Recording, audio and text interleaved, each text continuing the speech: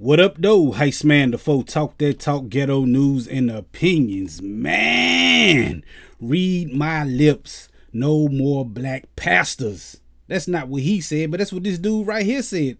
His name is Kevin Gough or Kevin Gough, something like that, man. I can't pronounce this dude's name, but he is the defense attorney for the Ahmaud Arbery case is going on. Y'all know the case, man. The tragic death of this brother right here that's being judged, or you know, by an all-white jury except one dude. But anyway, man, I guess Kevin Gough, he must be feeling the heat or something, because Al Sharpton rolled up with some of his peoples, man, and I don't think he liked that. I don't think he liked the way he rolled up.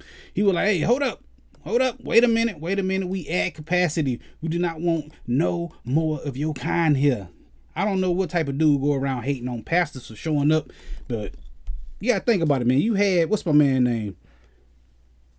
Not Al Sharpton, the other one, Jesse Jackson. You got Jesse Jackson, then Al Sharpton showed up. He like, it's too many pastors, man. Y'all need to stop this. Y'all trying to mess up my case. And I think they there for support, man. They ain't trying to mess up nothing, but it do comes with a whole level of exposure and stuff. And if you on that side, you be looking like, man, you got Jesse Jackson and Al Sharpton rolling up. This ain't looking good it shouldn't look good for y'all either, man. But that's a whole nother situation, man. But that's the news, man.